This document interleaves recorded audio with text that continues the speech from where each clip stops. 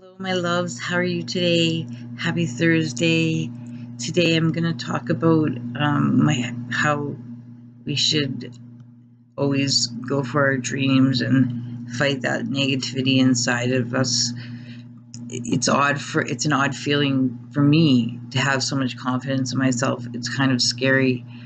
It puts a whole new pressure on me, and I continually have to remind myself all that I am. The old me tries to pick out and hold me back, especially now because I'm working so hard to fulfill my dreams. My heart encourages and motivates me. I want to help, and I truly believe I can. It wants me to embrace the world and share my knowledge. It knows that I have the ability to heal others. My conscious brain knows how much work I put into this. It realizes how smart and capable I am, and it pushes me to go farther and has faith that I won't fail.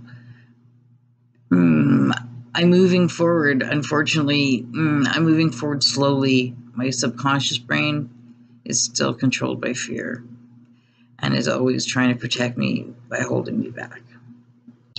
My brain, what if I'm not smart enough? Even though I proved to myself over and over how intelligent I really am. Or what if I'm not capable enough to start my own business and keep up with it? Okay, but what if I am? What if I can do it? How is making a minimum wage job I no longer love sustaining me? And then the all time what if I fail? But isn't that what we're all afraid of? Failure? Really, what is failure but a life lesson? And I've endured enough of those to know they're not the end of anything.